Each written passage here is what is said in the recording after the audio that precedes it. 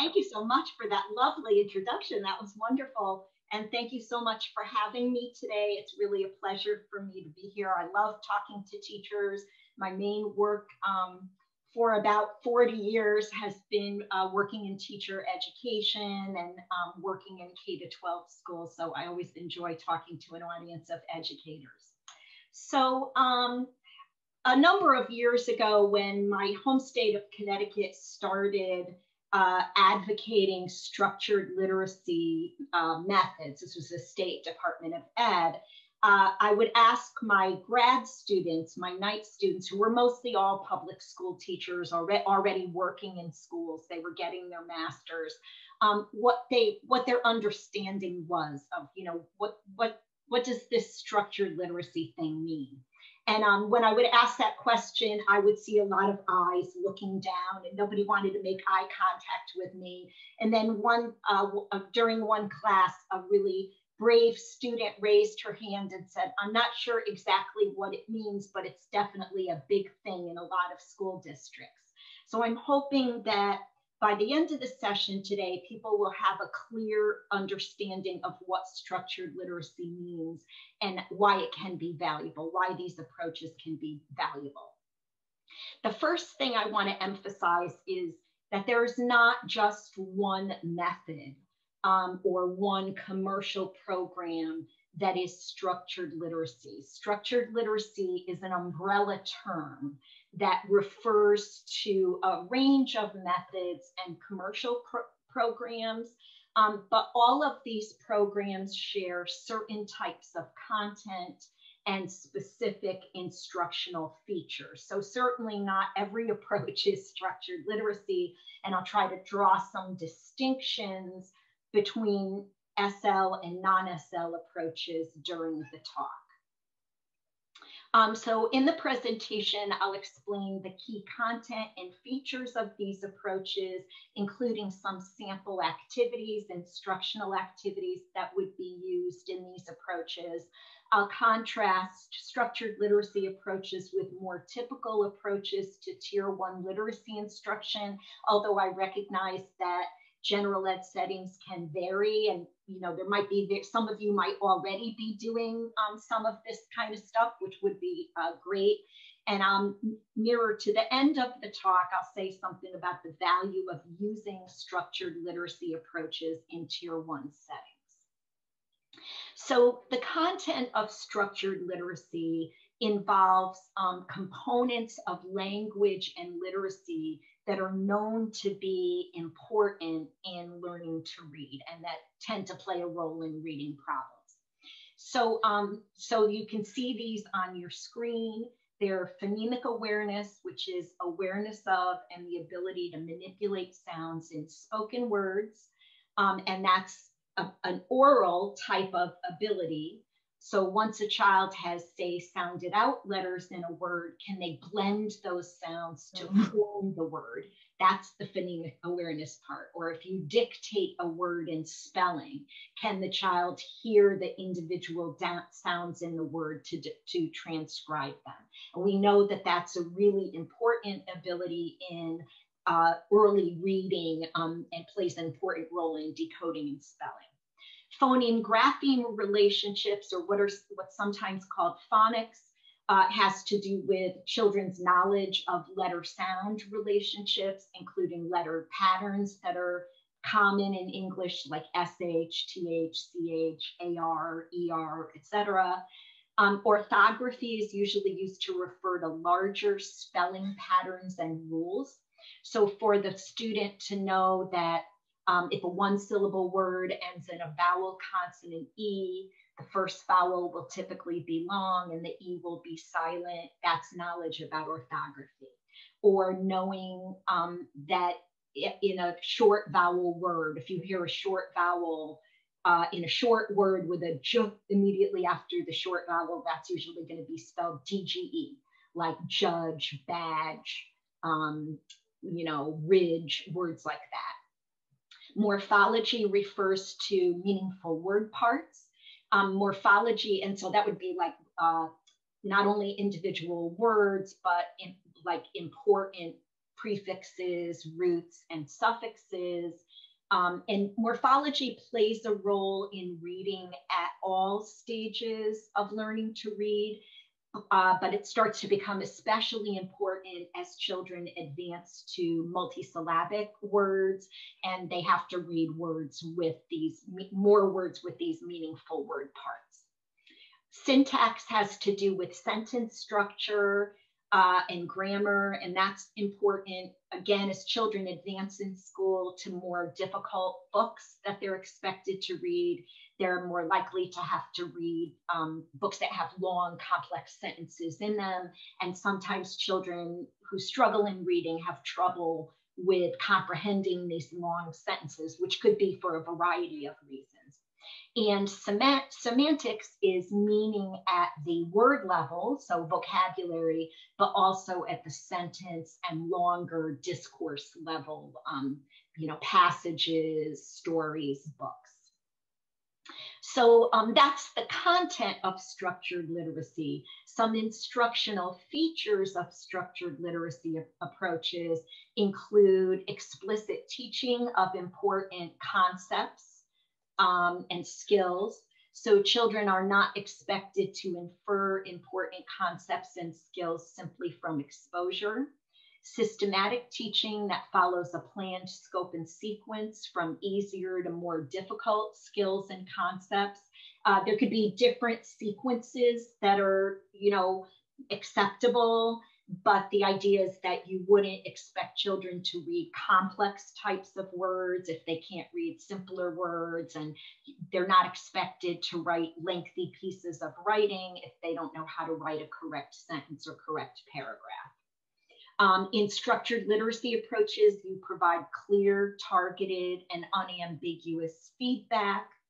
And also in these approaches, instruction avoids overwhelming students with too many skills at once, or what Fletcher and his colleagues say is instruction that minimizes the learning challenge. That might sound a little funny to educators' ears because we're always being told we should challenge students, but the idea with structured literacy instruction is not that children aren't going to ultimately learn challenging types of skills, but in instruction, you don't pile on all those skills at once. And I'll try to give you an example later in the talk of what I mean.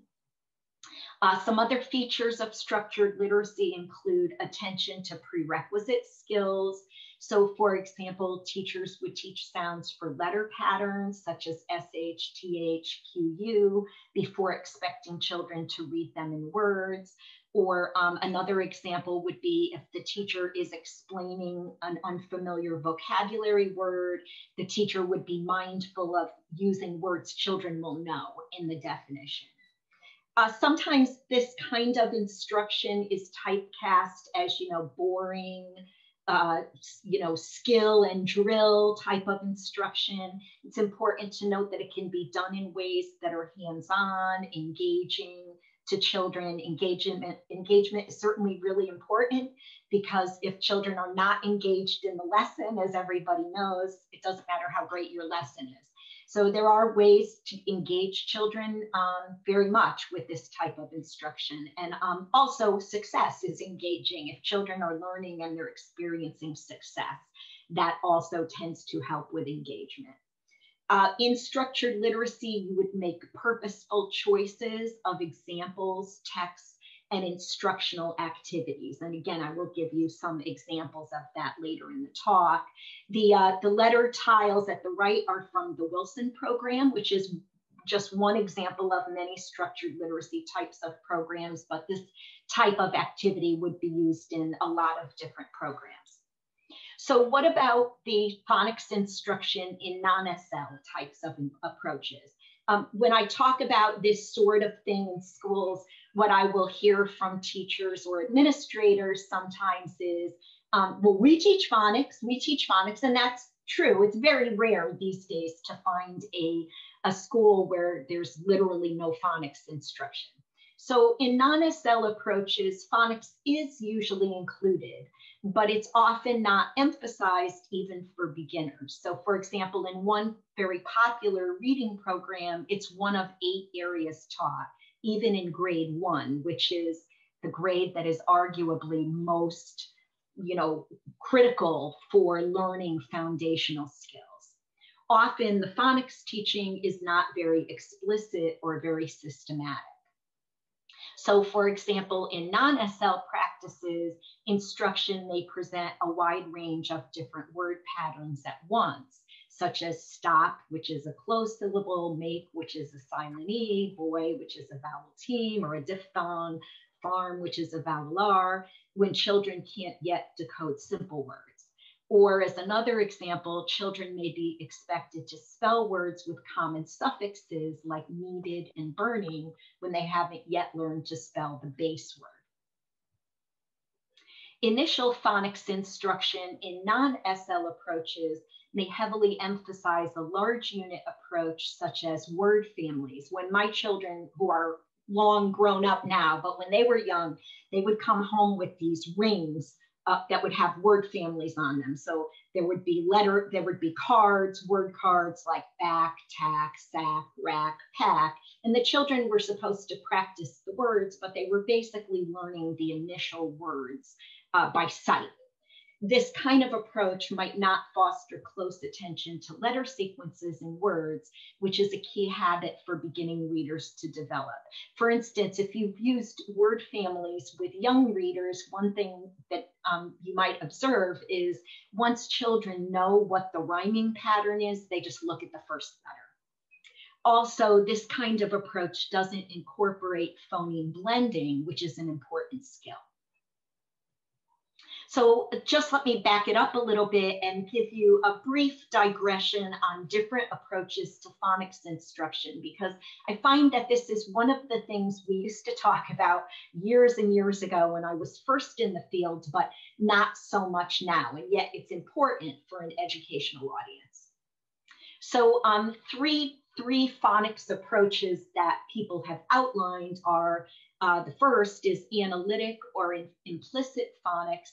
This is where you have an initial focus on whole words, but typically the words are highly patterned, like in the word families example. So it's supposed to facilitate the child's ability to induce the phonics.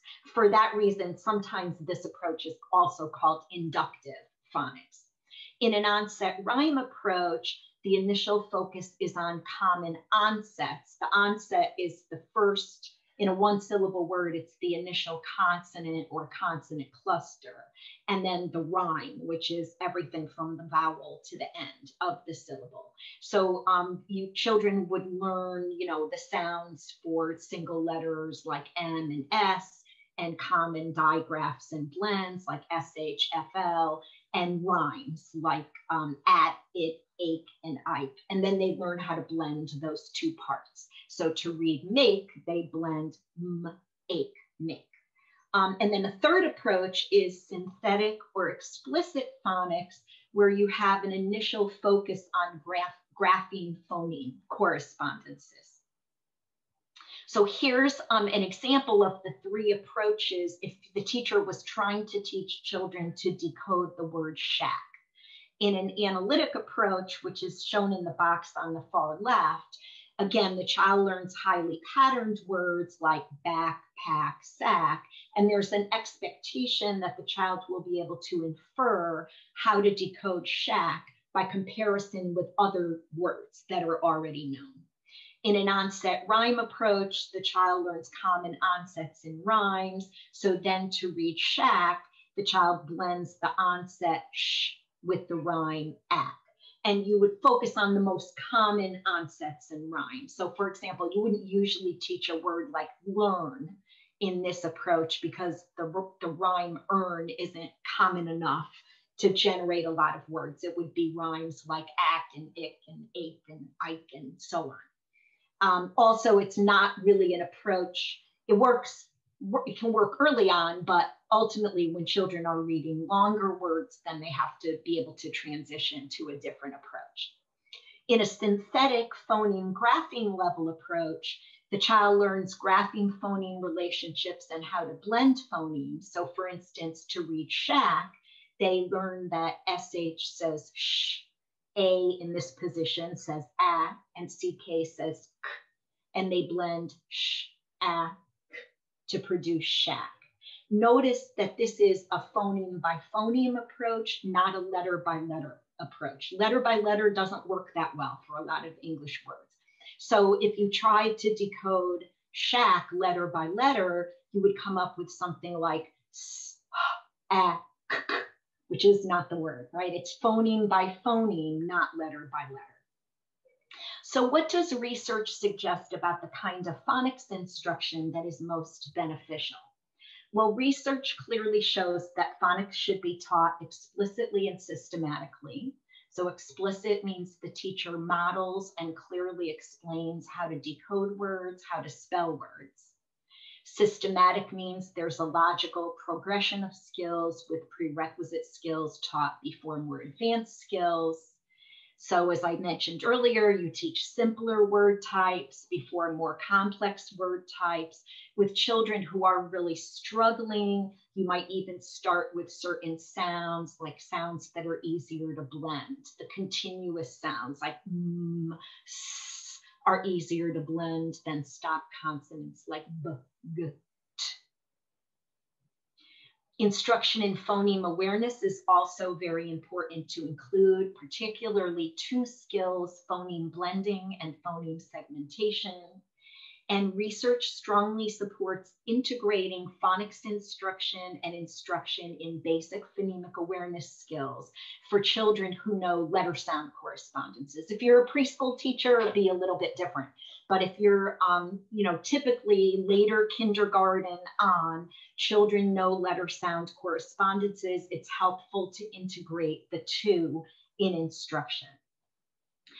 Whatever approach is used for phonics instruction, as children progress beyond the earliest stage of reading, you always have to teach larger units such as common vowel patterns, vowel-R patterns, and common morphemes. So what the research tells us is, first, any phonics is definitely better than no phonics. There was an era when probably, for anybody that learned to read, maybe in the late 80s or the 90s, there was an era when there was very, very little phonics teaching. That was kind of a disaster for a lot of kids. We know that whichever of the approaches is being used, it's better than having no phonics teaching or just purely, incidental, pick it up as you go, pick it up from osmosis. Now, the National Reading Panel was not really able to differentiate the different approaches that I showed you a couple of slides ago. So they were able to show that teaching phonics systematically is better than no phonics teaching, but they weren't able to say whether, onset rhyme is better than synthetic at the phoneme grapheme level, etc. However, the National Reading Panel report came out over 20 years ago, and we've had a lot of research since then. Post-NRP research favors the initial grapheme phoneme level approaches, in which children learn letter sounds and blending over the larger unit approaches. And it's particularly an advantage for these approaches with regard to transfer skills, that is, being able to read unfamiliar words or more complex types of words. So here's a sample structured literacy activity which illustrates this kind of approach, a synthetic phonics approach at the grapheme phoneme level. It's a word building activity with letter tiles, but it's done in a certain kind of way. So you use letter tiles with letters and letter patterns that represent phonemes. In other words, if you're representing sh, you have one tile with SH on it, don't put together an S and an H, okay? Because you're trying to get the kids to kind of map phonemes and graphemes. So that's why you do it that way. Only use letters and letter patterns children have been taught, and you form a sequence of words with unpredictable phoneme changes. not always the first phoneme in the word. The reason you want unpredictable phoneme changes is you want to force children to look at all the letters in the word, which is a very it's a really good disposition to have when you're a beginning decoder, to look carefully at words. Kids who have problems decoding often don't look carefully at words, but this is a technique that kind of gets them to do that and can be done in a way that is enjoyable for many kids. Obviously, you have to filter out irregular words from this kind of activity. So for decoding, the teacher forms the word with letter tiles, and the child reads it. For spelling, you reverse that. So the teacher would dictate the word and the child uses the letter tiles to spell the words. You aim for a brisk pace in this activity. I keep looking online to find a good model, and I'm never happy with the models because they're not fast enough, they're slow. You try to, obviously you can't push to a point where children are being confused, but if you structure it well, you can have a brisk pace and kind of a game-like activity that's really engaging for a lot of children. And what I've described so far with the letter tiles might lend itself more to one-to-one or a small group of children, but you can do the same thing as a paper and pencil activity, phoneme, grapheme, mapping, and that would lend itself to larger groups. So in phoneme, grapheme, mapping, you're using paper with a grid, kind of like you would use in math, but a larger grid where children can write the graphemes within boxes. So here's an example.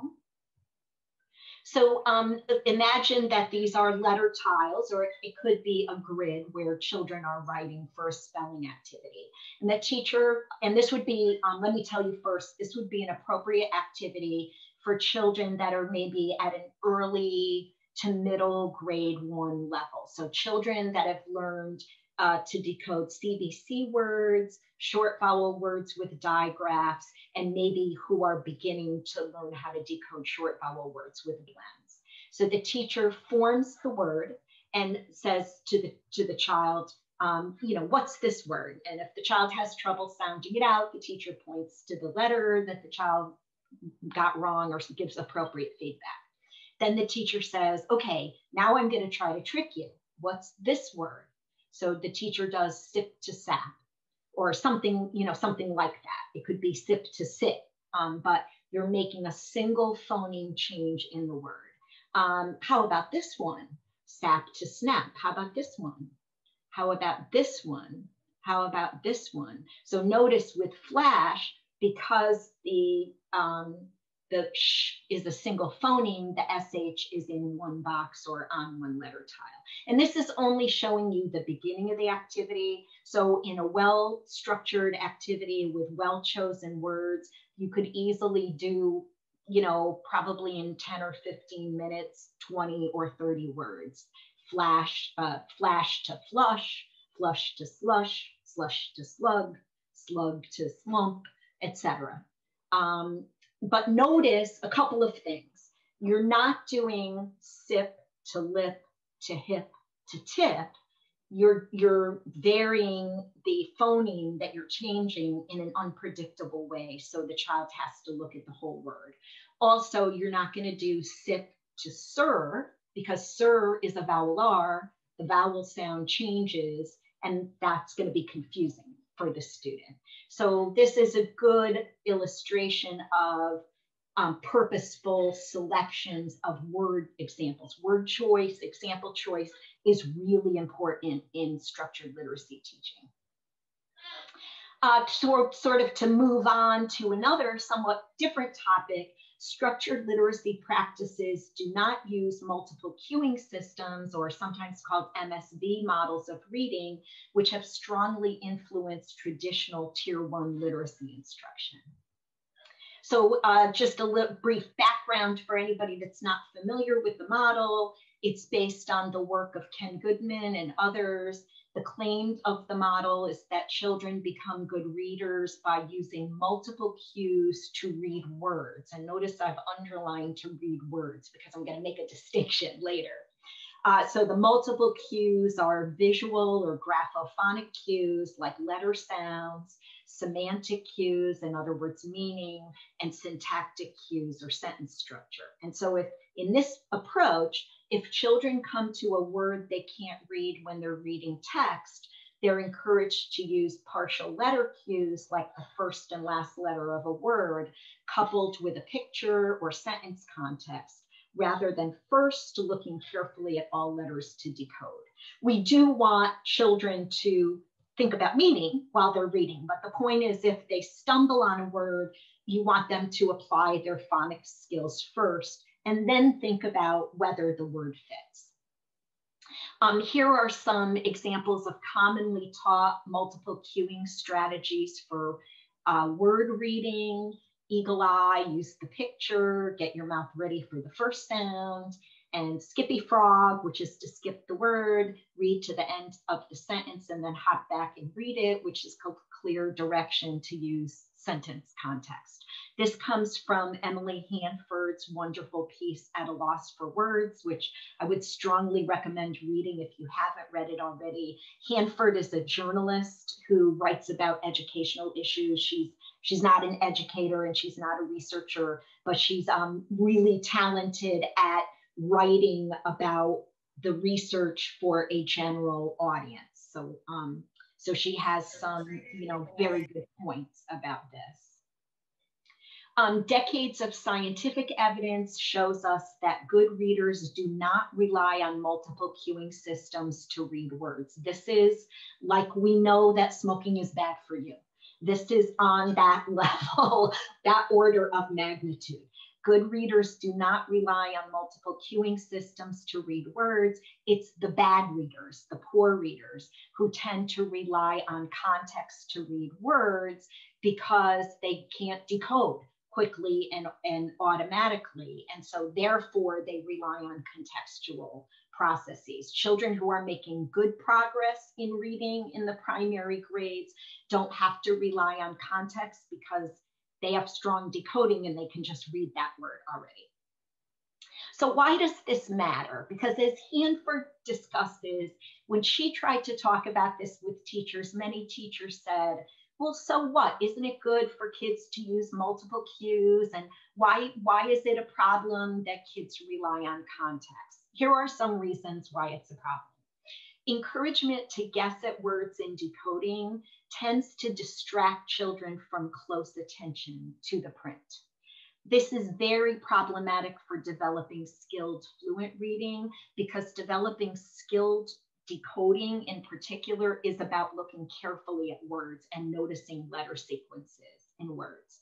Another issue is that guessing based on context doesn't work well for advanced types of text. So it might work when you're reading, a first grade level book with lots of pictures, but it doesn't tend to work well when you're reading a fifth grade chapter on Denmark or something like that. Even if phonics is being taught well in one part of the reading curriculum, if children learn to guess at words when they're reading text, this will tend to undermine their reading progress. And after all, the whole point of learning phonics is to enable children to be able to read books and have good comprehension. And so if the phonics teaching kind of goes out the window when they're reading text, that undermines the whole program. Guessing at words, as Barbara Foreman and her colleagues point out, guessing at words based on context cues can become a really hard habit to break. It's especially problematic for children with decoding difficulties, such as those with dyslexia, because those children are already they are often already inclined to over-rely on context because of their weak decoding. Assessment practices that are associated with MSB models, such as ignoring contextually appropriate miscues, are also problematic. So here are two different approaches to scoring text reading errors. In non-SL practices, you wouldn't see this on a standardized test typically, but on informal reading assessments, in non-SL practices, teachers are often trained to overlook so-called contextually appropriate errors such as for the, this for that, mom for mother, and so on. these kinds of miscues are viewed as unimportant because, so the reasoning goes that they don't greatly alter meaning. Keep in mind the very word miscue comes from MSV. It's the idea of multiple cueing types of systems. In structured literacy approaches, by contrast, with very few exceptions, all word reading errors would count. The exceptions are errors due to articulation, dialect, foreign accent. So, for instance, if a child reads rabbit as wabbit, because that's how he or she talks, that would not typically be scored as a decoding error. Or if a child who speaks dialect reads the word with as with, because that's how they talk, then that normally wouldn't be counted as an error. But certainly errors like off for the and this for that would be counted in an SL type of approach. And that's because we know that accuracy is a prerequisite for fluency. Children can't build fluency if they're not reading accurately first. Also, minor errors do affect comprehension, as Don et al. Showed in their study with fourth graders. And that, you know, think about it this way, like that's particularly true in more advanced types of texts, like children would be getting in third or fourth grade and up. So for example, a book could be any book. The book is referring to a particular book, most likely back somewhere else in the text. So children aren't going to make these connections in more advanced types of text if they're making all these little word reading errors. Now, one thing that's really important here is to distinguish using context cues to read words as opposed to aid comprehension. So consider a sentence like, or a couple sentences, Mary has 2 cats. When they go to sleep, they like to snuggle up to each other. And snuggle is the problem word. So a child can't read the word snuggle, so she uses the first couple of letters combined with the picture and or sentence context to try to read the word. This is using context to aid decoding. That's the one you have to be careful about as a teacher, that you don't want to encourage children to guess based on context cues at words in decoding. However, there's another use of context. A child can read the text, including the word snuggle, but doesn't know what the word means. She uses sentence context or the picture to figure out that the word means to move into a warm, comfortable position. This is using context to aid comprehension. Good readers don't rely heavily on context to aid decoding, as I mentioned earlier, but they do use context to aid comprehension, such as to figure out unfamiliar word meanings or multiple meanings of words, like fly meaning an insect versus fly to fly an airplane. So encouraging kids to use context as an aid to comprehension, that's fine.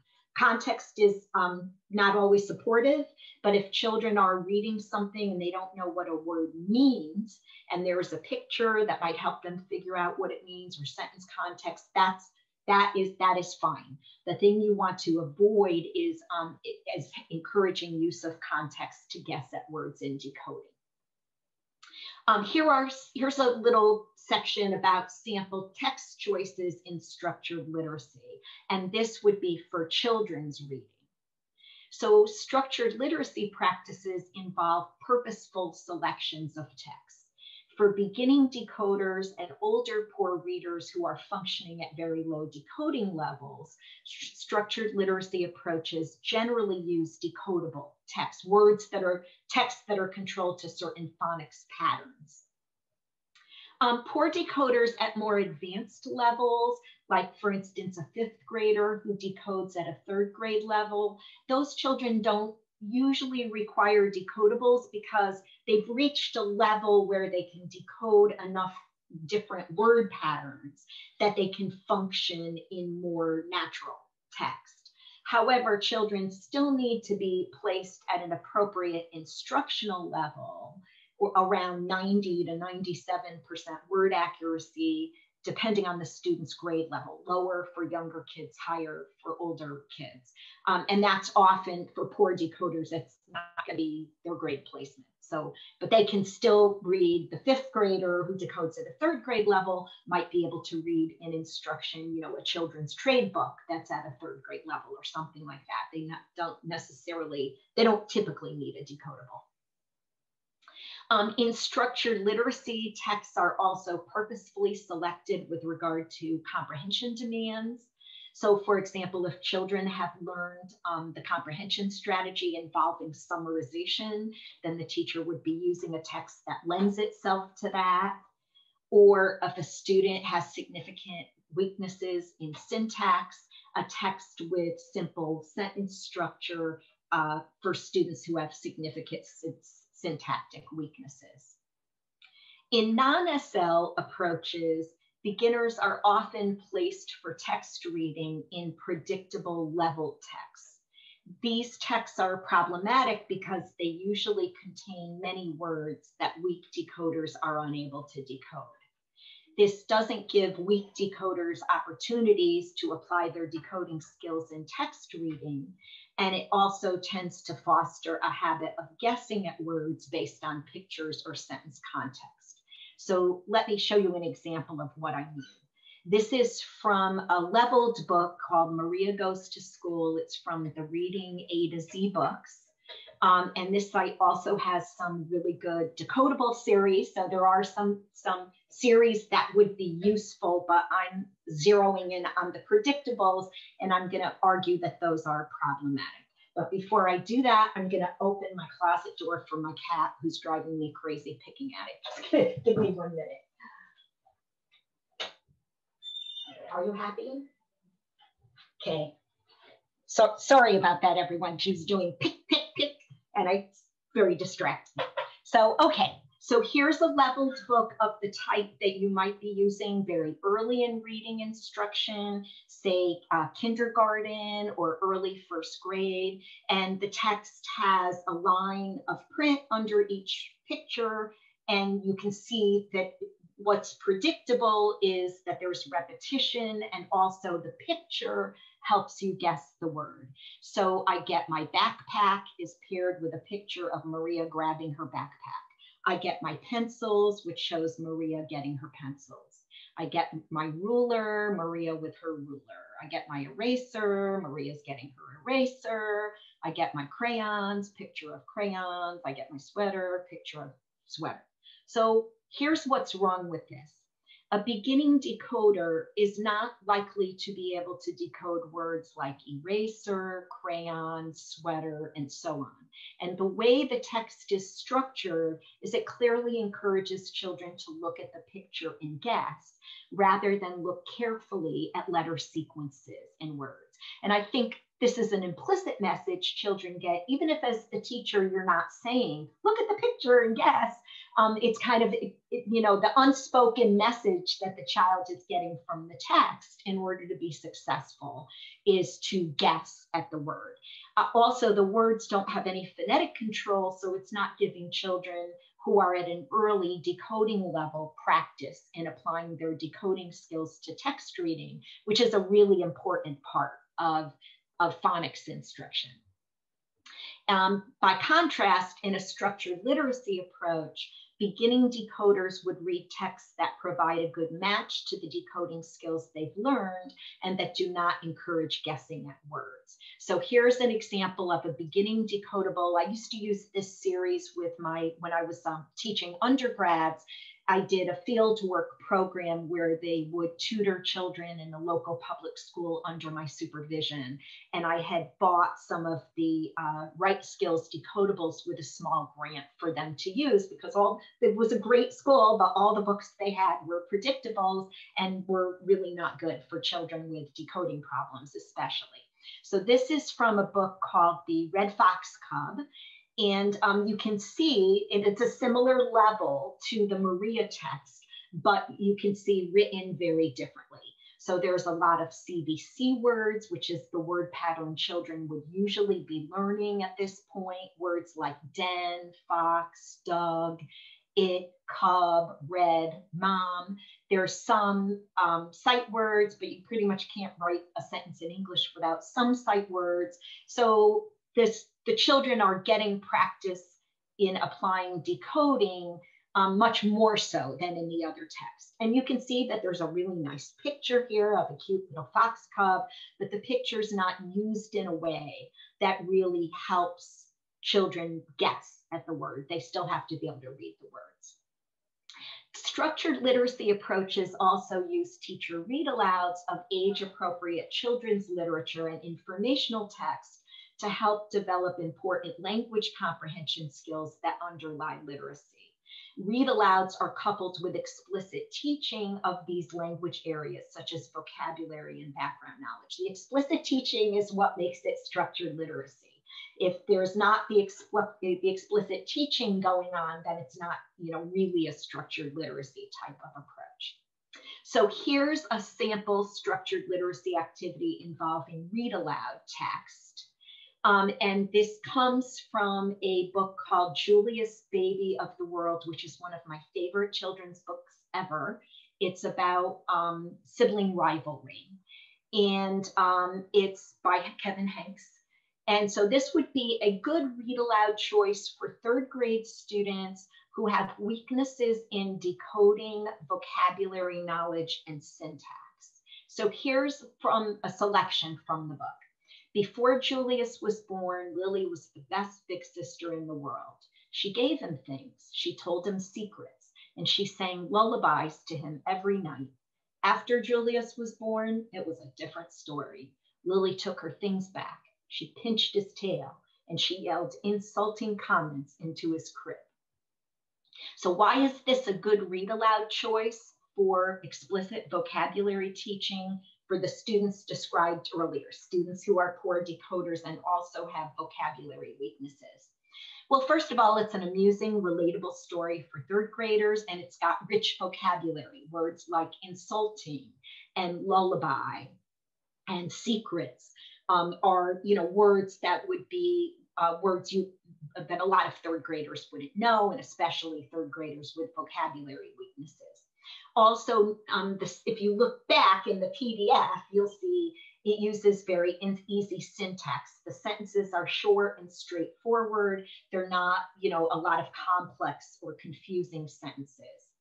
The book is a good choice as a read aloud because then as the teacher is highlighting word meanings and teaching them explicitly, the children can focus on learning the vocabulary, the word meanings, and not on decoding, having to decode the words. So therefore, students will not be overwhelmed with too many demands at once. Of course, we still want to address the students' need for decoding and syntax instruction, but that would be through other activities in a different part of the curriculum, not all at the same time. So this is an example of instruction that minimizes the learning challenge. In this activity involving the read aloud, we're just focused on having children learn the vocabulary. Structured literacy approaches also prioritize time for teacher-led instruction. So this doesn't mean that 100% of classroom time involves teacher-led instruction. That's kind of problematic, especially if you're a general education teacher and you want to do differentiation. But in general, large blocks of classroom instructional time would not be devoted to things like sustained silent reading. This can be problematic, especially at early grade levels and especially for the weaker readers in a class. So now I want to highlight another important distinction, just like the distinction about context, is sometimes, arguments in the reading field sometimes shed more heat than light, but the nuance, the distinctions are important. So the distinction is between encouraging free time, independent pleasure reading, and devoting substantial amounts of classroom instructional time to silent, independent reading. We know that children derive many benefits from independent pleasure reading. For example, independent reading can help children build their fluency, encounter new vocabulary words, and build their background knowledge. So it's certainly good for teachers to encourage independent pleasure reading. And examples of ways teachers can do this is provide ample choices of texts, make interesting and appropriate texts available to individual children, assign and guide independent reading as homework, encourage independent reading as a free time classroom activity, or develop book groups, especially with older children. However, classroom instructional time is limited, and poor readers often need substantial amounts of explicit systematic teaching to progress. Many poor decoders also need to read text aloud with a teacher or a partner. They're not necessarily ready yet for long stretches of silent reading. What they sometimes end up doing is just, staring at the picture or picking a book that's much too hard for them, that if you observe them, they're not reading. So children, the reading part, the application of phonics skills to text reading is really important. But when children are at that stage where they're still kind of struggling with the code, they often benefit more from reading, ideally with a teacher, but at least with a partner, and not just reading silently. So for these students, especially, prioritizing a substantial block of instructional time to silent reading is not a great use of time. Structured literacy approaches also teach higher level aspects of language, such as reading comprehension and written expression, explicitly, systematically, and with attention to prerequisite skills. Sometimes people think structured literacy approaches are just about teaching phonics, and I know I did spend kind of a lot of time talking about phonics, but it's really important to know that these approaches also can be used to teach higher level aspects of language. And that's really important if you teach, beyond the earliest grades, or if you work with poor readers at later grade levels who will often have difficulties in these higher level areas. So here are a few examples of structured literacy activities for sentence comprehension and writing. Sentence combining is one really good activity. So this is an effective activity for teaching children how to write good sentences, grammatical sentences, and it can also promote sentence comprehension. The teacher starts by modeling practice examples with kernel sentences. So children get a set of kernel sentences that are short sentences, and then the task is that they have to write a grammatically correct sentence that uses all of the kernel sentences. But you start with sort of a decontextualized practice because that's easier, right? That's, again, one of the features of structured literacy. You start with just this one thing you want them to focus on, and then you build up toward application. The ultimate goal is for children to apply sentence combining in editing their own pieces of writing. So here are some sample kernel sentences. Brian has a yellow dog. The dog is a Labrador Retriever. The dog loves to play Frisbee. And so those are the kernel sentences. And then there's more than one correct combination that children could come up with. So they could come up with Brian's dog, a yellow Labrador Retriever, loves to play Frisbee. Or Brian's yellow Labrador Retriever loves to play Frisbee. Or the yellow Labrador Retriever who loves to play Frisbee is Brian's dog. But it's got to use all three sentences.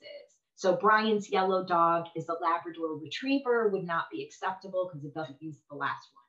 And Brian has a yellow dog and it's a Labrador Retriever and it loves to play Frisbee, also not acceptable because it's not grammatically a good sentence. So you can kind of see how once children know how to do this, they can then apply it to looking at sentences in their own writing and combining shorter sentences, correcting incomplete sentences, things like that.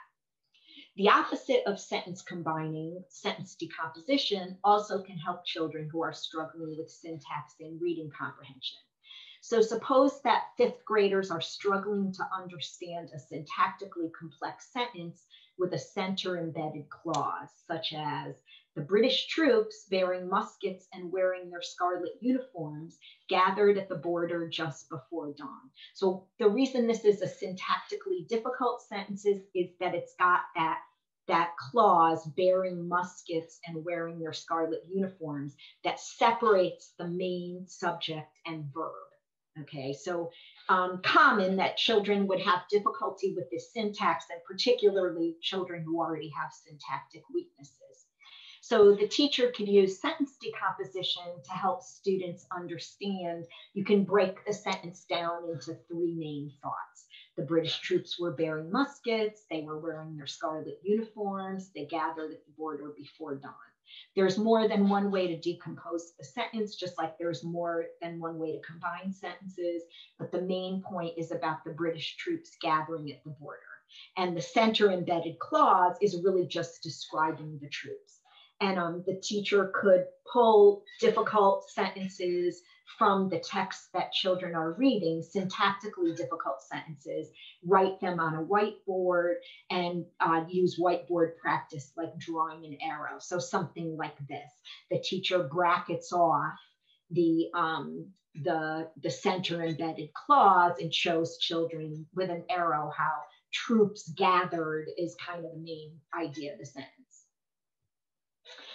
Here's just a little bit on some ways to differentiate Tier 1 instruction for students with varying needs. And this would be, a little bit different depending on the grade level. So for a grade 1 teacher, possible differentiation might involve two small flexible groups, a group of children who need extra practice on phonemic awareness and basic decoding skills, and a small flexible group of children who need extra work on vocabulary development and background knowledge. And some children might participate in both groups because they have needs in both areas.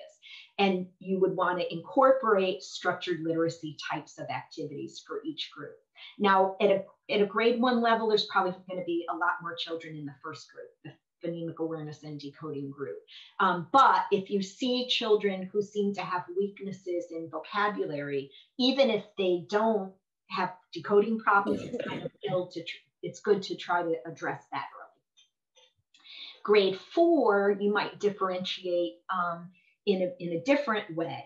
So a small flexible group of children who need extra practice on decoding multisyllabic words, because the differentiation is kind of based on hitting the largest number of poor readers that you can. So in grade 4, you could certainly have children who are still working on, CVC words. We hope not, but that could happen. But there's not going to be too many of them. You're going to see more children who need work on decoding longer words. So it would make sense to have a group for them, a group for children who need work on vocabulary, background knowledge, and/or inferential comprehension now that the books are getting more difficult. And at this level, probably those groups might be more equal in size, or at least less of a difference between them in terms of number. Again, some children might participate in both groups, and you would want to incorporate structured literacy activities for each group. I'm not suggesting, by the way, that you shouldn't try to meet the needs of children who are have very low skills, but in terms of how you want the system to be organized, it makes sense that you look at the kids who need extra help in terms of what the most common need is. So the most common need for a lot of kids in grade 4, if it's a decoding need, it's often going to be for longer words. If it's different in your school, then you do it differently. You still try to meet the needs of kids who are more, maybe are outliers in terms of their performance, but for that, going to a tiered intervention, or even if a child qualifies for special education, might be a way that child's need needs to be met. So to wrap things up a bit here, why the use of structured literacy is especially important for at-risk and poor readers. Structured literacy approaches directly target the core problems in poor reading, which are various components of language and literacy also, such as phonics. We know a lot now about the difficulties that underlie poor reading. So they're not, using multiple cueing systems to read words. They're not attending to the outer shape of words, like word configurations. They're things like phonemic awareness, phonics skills, syntax, vocabulary, areas like that. Structured literacy avoids undue frustration in learning, which is important for children who may have already experienced a lot of frustration if they're poor readers. And notice I say undue frustration. So I'm not suggesting that you can or should eliminate all frustration in learning. Children do have to learn to tolerate a certain amount of frustration in learning if the learning is going to be optimal. But if a method is being used where there's very little explicit teaching or a lot of skills are being piled on at once, it's especially frustrating for the poorer readers who have often already experienced a lot of frustration. So that's really not desirable.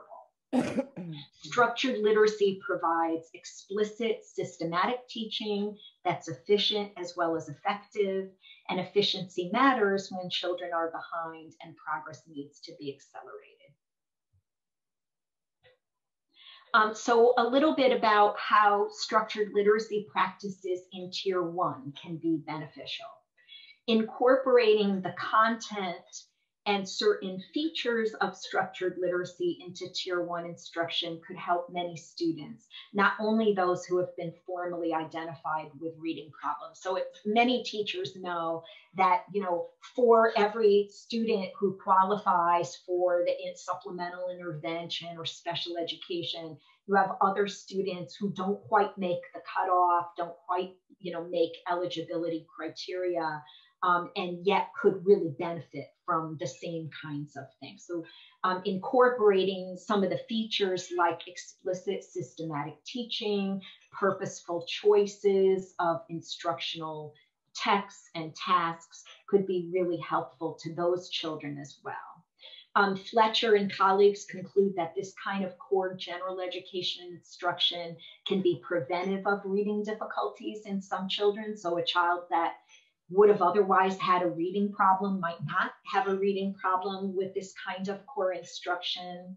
And there's still going to be children who ultimately need tiered interventions or special education, but even these children will benefit because they're less likely to learn maladaptive strategies such as guessing at words and decoding, and also less likely to have accumulated a big deficit by the time they are eligible for intervention or services. Thank you so much. This is my email. If anybody doesn't get their question answered during the Q&A and you want to contact me, please feel free to do that. Awesome, thank you. That was just a ton of really great information. I was furiously taking notes through the whole presentation. I'll definitely have to go back and review. Just one question that popped up a little while ago, watch it maybe just come back to. There's some discussion in the chat, but would love to have you jump in. Talking about the multiple cueing systems, the question arose just about like, how does that apply to English language learners? So the comment was there's some contradictory information on multiple cueing systems when teaching ELs to read in English. If you could clarify, that would be helpful. I'm not aware of research that would support I'm sorry, I'm trying to figure out here how to see everybody's faces because I would like to be able to do that, but I'm having trouble getting it on my screen. I think if you stop sharing your screen. Oh, okay. Thank you. That's great. There we go. There you go. Okay, good. That's much better. I'm not aware of research that shows that relying on context is, that there's a difference for ELs versus monolingual English speakers.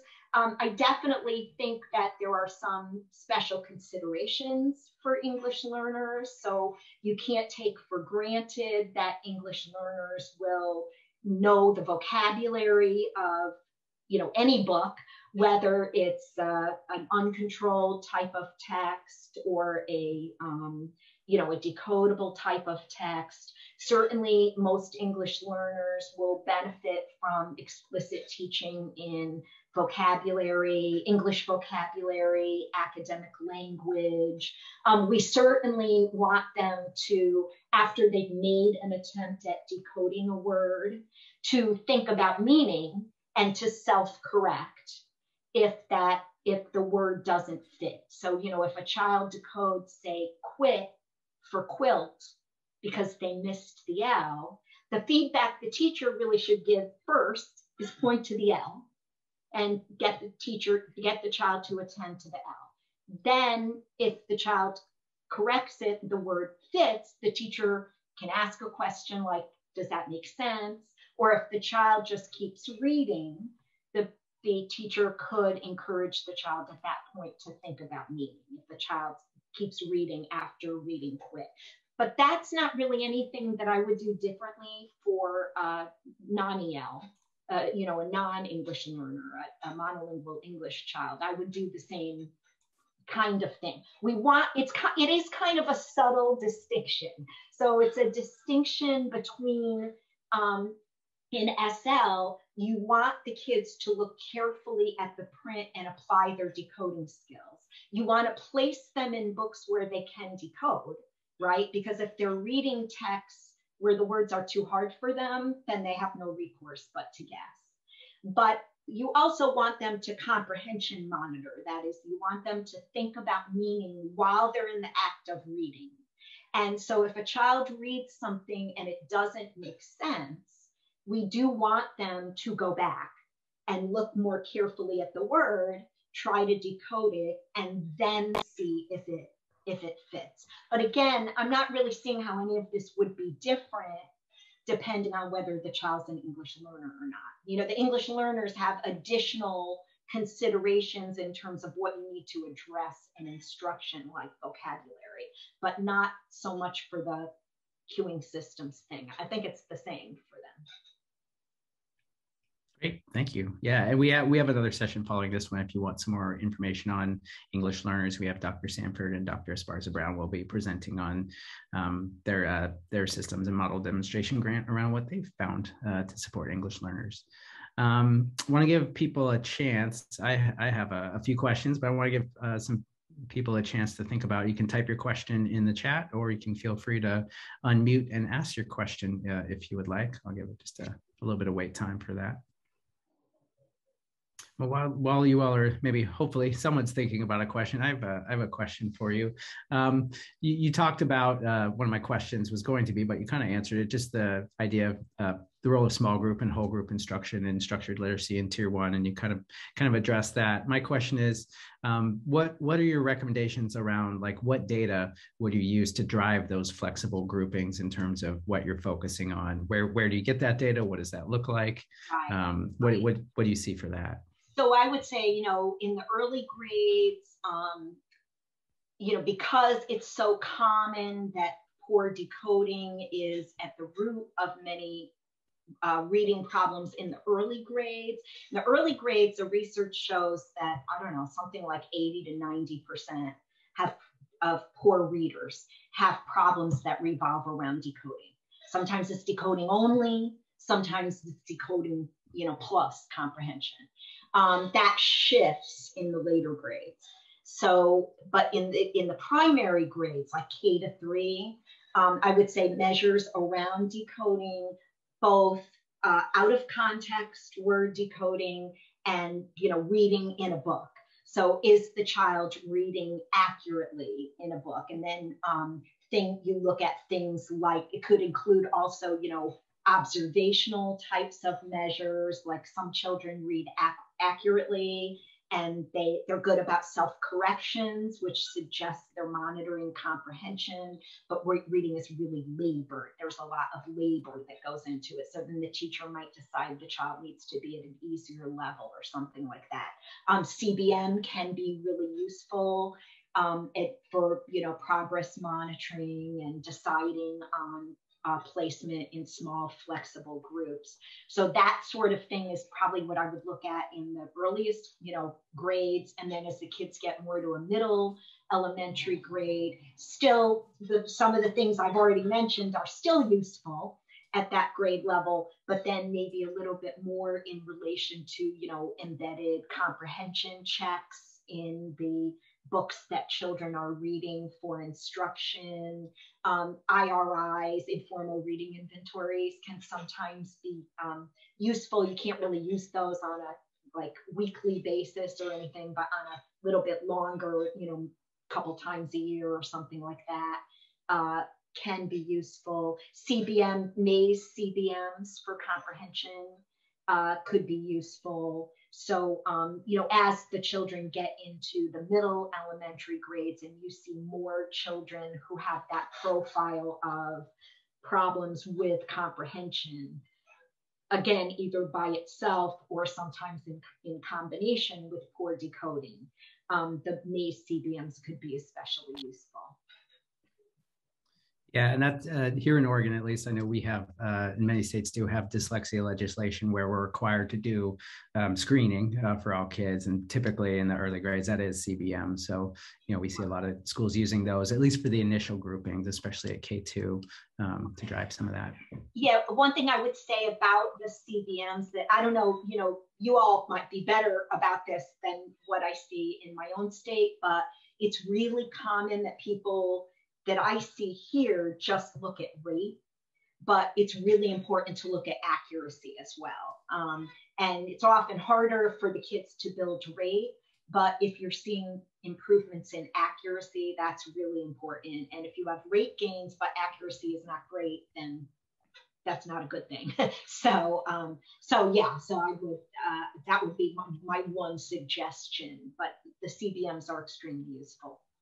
Yeah, and I think that's an important distinction. We do encourage people to look at accuracy before rate because we need to be accurate before we're proficient readers. One kind of question, and there's some questions coming in. I want to get to as many of these as possible. One question that kind of tied on to that a little bit is, what are your thoughts about iReady and other online instruction as an RTI method at any level? Are you familiar with iReady?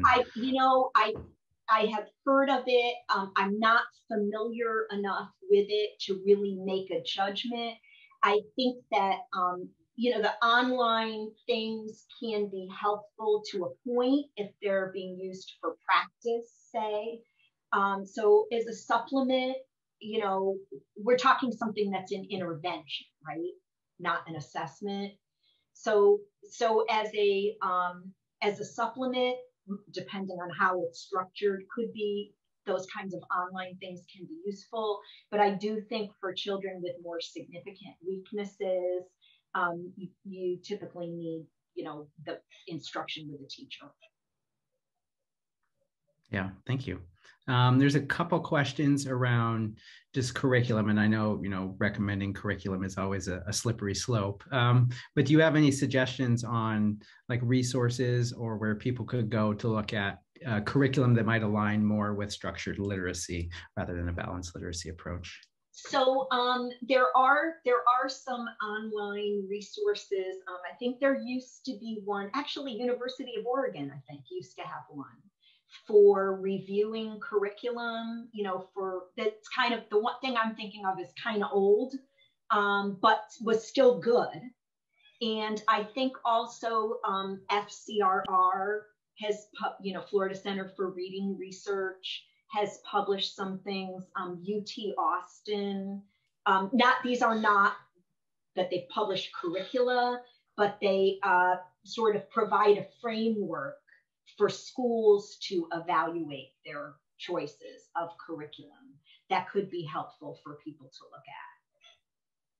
Yeah, and we've seen some states also have some nice reviews. I know Louisiana has done a nice job of reviewing some popular curriculum and giving their input. Ed Reports is another resource that I know I've seen people go to look at. Obviously, I think we'd all kind of agree that, you know, we want to not just take what they say and buy something, but do our own research on it. But I think it's at least a start for people to get an idea. That's a good way to put it. Another question. You mentioned older struggling readers might not need decodable text because they may be familiar with necessary phonics concepts. We're often wondering what the tipping point is in terms of mastered phonics concepts that can move them from decodable readers to authentic texts. Oh, it's so interesting. I did a version of this talk recently, and that was like the big question that I got. So this is something people are thinking about, I guess. So I don't know of any, you know, kind of hard and fast rule for this. But I would say when you have children who are able to decode a lot of the one syllable patterns, so if you're using a typical phonics sequence where the kids learn, short vowel words and then magic E and then vowel R and vowel T, once they can decode a lot of the one syllable patterns, they should have the skills they need to read kind of more natural, like uncontrolled text at their instructional level, not necessarily at their grade placement. But that could vary depending on the student. So some students, have a good bank of sight word knowledge and they can function well in texts that aren't controlled.